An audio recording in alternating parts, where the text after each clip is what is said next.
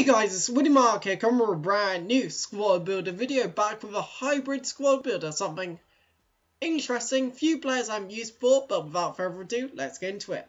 But we've got the David De Gea in goal, like a pretty good goalkeeper to be perfectly honest, like very solid, one of those players you can't actually buy on the market right now. Lol, so yeah, but you've got Kyle Walker, right back, very good right back as you guys know.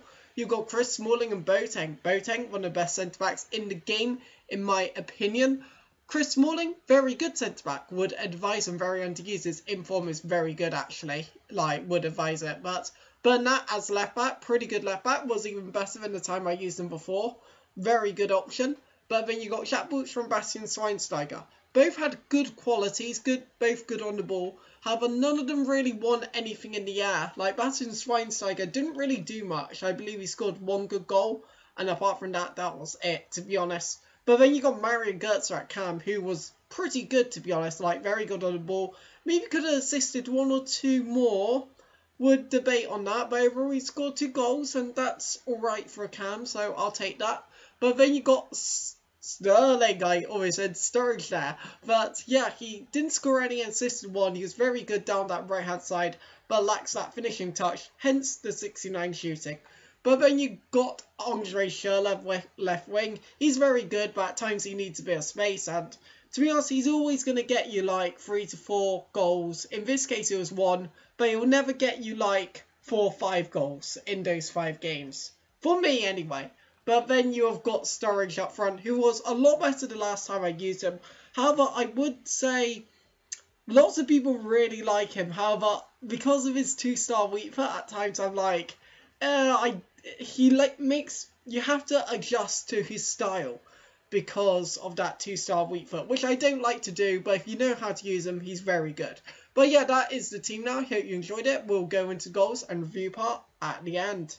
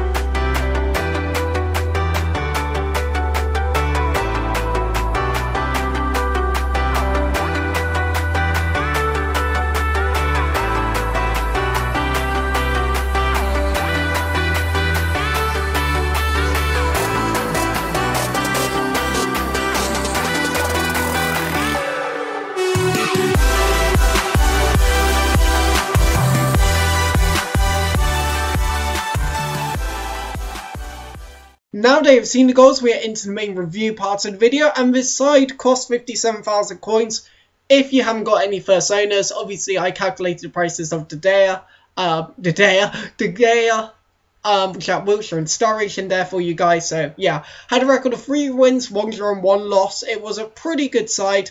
The last loss was to a very good team, which I couldn't do much against, to be fair, so fair enough. But yeah, scored 10 goals. Would have liked to get more goals in, like Schürrle could have got more and Sterling could have got more. Even Sturridge getting 1 or 2 more would have been useful, because I usually say around the 15 mark's good, but 10 isn't really good enough.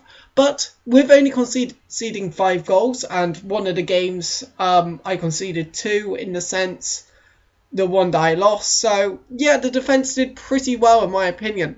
Best player was Jerome Boateng. He's a very solid centre-back. I could have said De Gea. I could have said, well, I guess Walker you don't really notice, which is good.